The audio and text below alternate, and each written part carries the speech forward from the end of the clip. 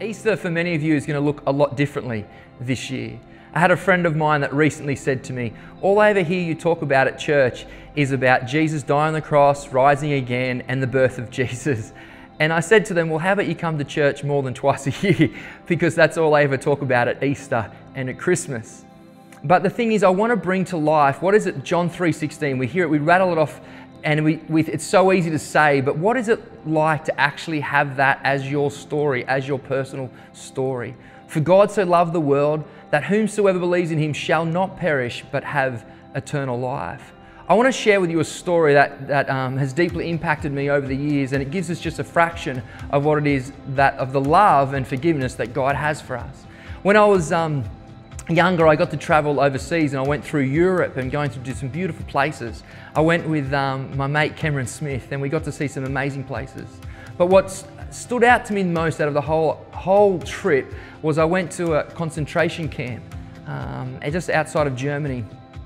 And sadly, it is just a tragic story of how thousands and thousands of people were killed and massacred and gassed to death through the Nazi regime.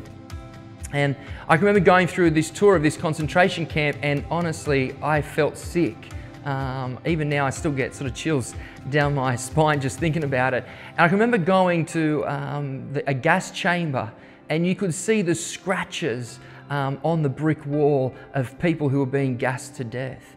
And there's a story of Connie. She wrote a book, and basically what her story and her friend Bonnie, they would hide Jewish children and Jewish people to save their life. And she got caught and she got thrown in this concentration camp. And sadly, Bonnie, her friend, was tortured to death. And in 1946, she's at a Munich church, and she is there sharing her story and her testimony and about the love and the forgiveness of God, but what ordeal that she went through. And we get to this place, she finishes and she's walking down and she sees this elderly man, and he's got a beard, and he's quite a bigger guy, and he's got a coat on. He reaches out his hand to shake a hand. She looks into his eyes and she realizes this is one of the guards, this is one of the soldiers at the concentration camp. And so she doesn't shake his hand, and he said to her, I've done some bad things in my time. And recently I've given my life to Jesus, and I know that I'm forgiven for everything I've done, and I'm sorry for what I've done. And he says, but what I'm asking you, he says, would you also forgive me?